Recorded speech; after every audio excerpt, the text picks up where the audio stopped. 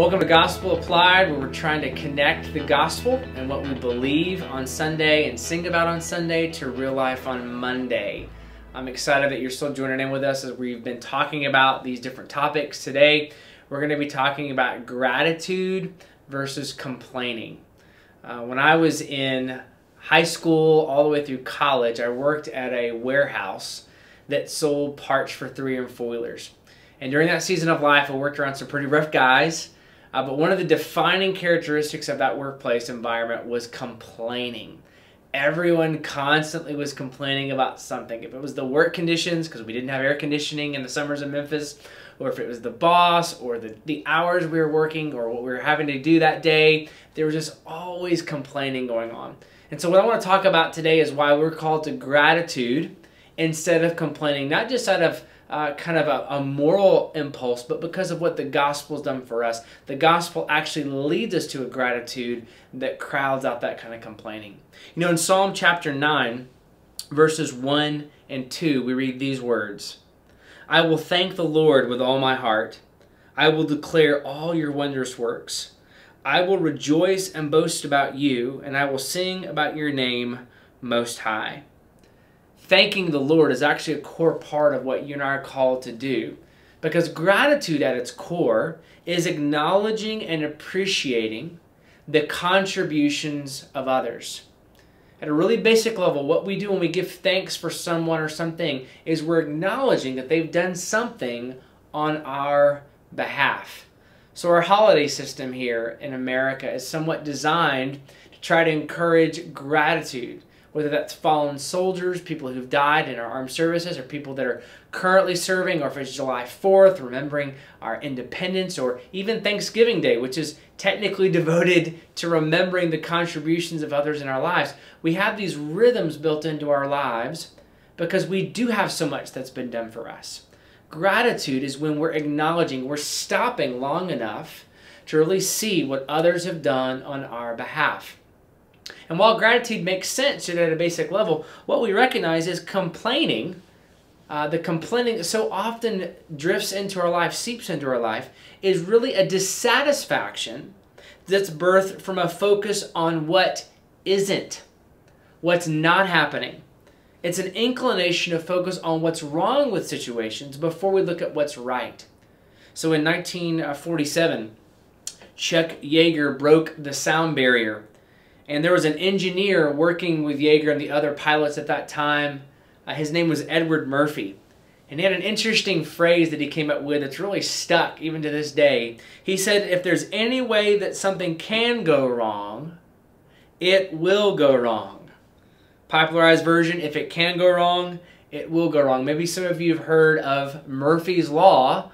That's from Edward Murphy. He was an engineer during the 40s, during those years where they were breaking the sound barrier.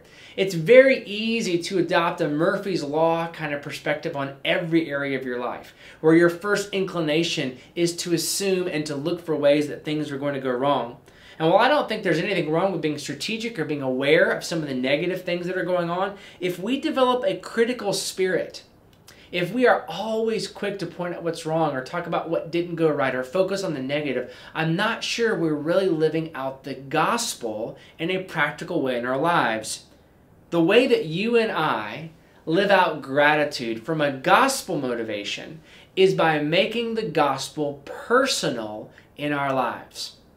The way that you and I keep from drifting into a critical spirit, we keep from Murphy's Law becoming our default kind of operation and way of looking at the world, is by remembering that the gospel, the good news that Jesus died for us and that he rose again, is not just for some bad people out there in a galaxy far, far away, but remembering that Jesus died for us. Being able to call specific sins in your life and in my life that actually put Jesus on the cross, making the gospel personal, is the way that really makes us appreciative of what's been done for us. You see, it's when I really see the depth of my problem, your problem, that we really see the beauty of God's grace. My kids have these little LED flashlights that we've given them so that at night, if they need to go to the bathroom, they can go without tripping over something. If they want to read a book for a little bit, they can do that. One of the things about those LED flashlights, even though they're incredibly powerful, if you turn on the light and turn on that LED flashlight, you really can't see the light. It's very, very dim. It's only when you turn off the lights and turn on that flashlight that it really begins to light up the room. And the grace of God is very similar. It's only when we see our personal sin, the darkness in our lives, and we shine the light of the gospel in that darkness, that it really begins to come to light.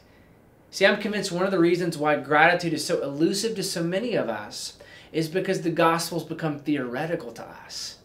Yeah, we know we did some sin maybe way back when, and we prayed a prayer at VBS or youth camp or some worship service years ago, but the reality that Jesus is still doing things in my life, the reality that there are things I'm doing this very day that Jesus is delivering me from, has been lost to us. You see, when you anchor in the gospel, your gratitude isn't dependent upon your circumstances or what's going on in your life. You're anchoring into something that's always contributing, always doing something on your behalf. When you anchor yourself in the gospel, you remember that what Jesus has done for you is better than anything else in this world. I know this. Oftentimes the reason that gratitude is elusive is because we've allowed something in our life to blind ourselves from seeing it. You know, I don't know if you ever tried this, but if you take a quarter and hold a quarter close enough to your eye, it can actually blot out the entire sun. Try it. Try to go outside, put a quarter close enough to your eye, it'll block out the entire sun. In the same way, we can let things in our lives blot out the beauty and the goodness of God's grace. My encouragement to you today is to live a life of gratitude, acknowledging the contribution Jesus has made for you. Crowd out complaining in your life by making the gospel personal. As we apply the gospel to our lives, let's make sure we're making it personal and we're moving towards gratitude rather than a spirit of complaining and criticism.